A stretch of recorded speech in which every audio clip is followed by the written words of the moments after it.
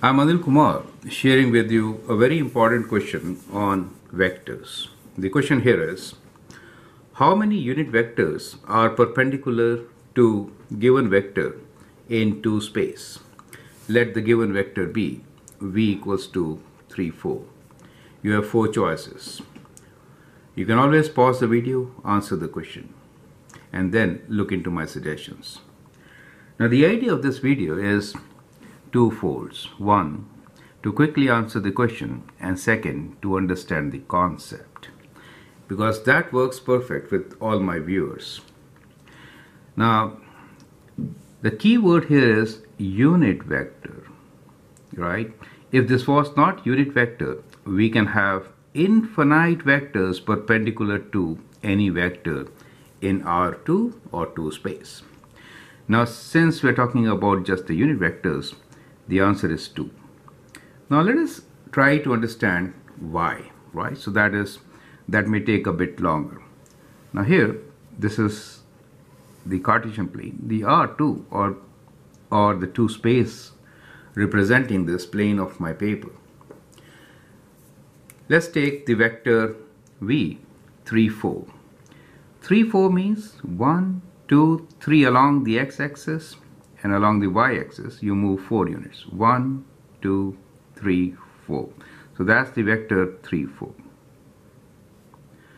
Perfect. Any vector which is perpendicular to this should be like what? Okay, so let me write down that vector also.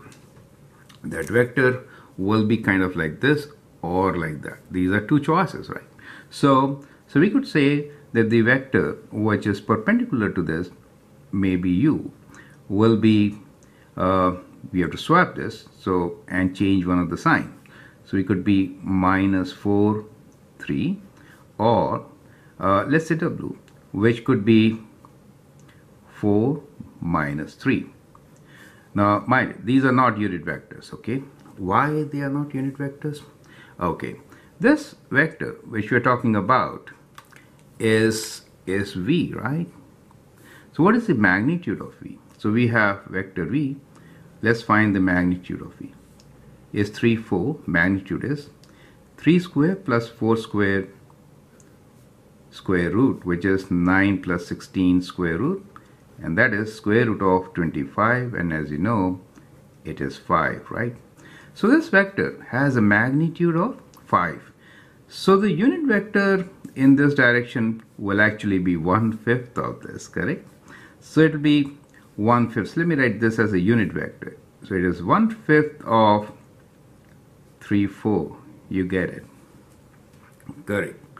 So the vectors which we are talking about, they are also not unit vector. They have the same magnitude of 5, right? Let me represent these vectors here on R2 or 2 space. Minus 4, 3. Minus 4, 3 will be 1, 2, 3, 4. 1, 2, 3, right? So if I join this vector kind of like this, that becomes minus 4, 3, right? So let me use a highlighter. Okay, so this vector is minus 4, 3, and this vector is perpendicular to the given vector. However, it is not a unit vector. The other vector could be 4, 3, right? So 4 and then 1, 2, 3. So you'll find that that vector is kind of like this. So these are 2 vectors which are perpendicular. Well, any scalar multiple of these will also be perpendicular.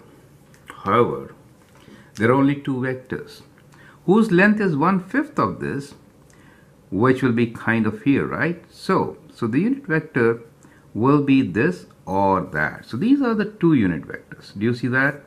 So the unit vectors could be, let me write down here, unit vector for u will be 1/5 of minus 4, 3, or w, which will be 1/5 of 4 minus 3, right? So these are the 2 unit vectors which are perpendicular to given vector, right?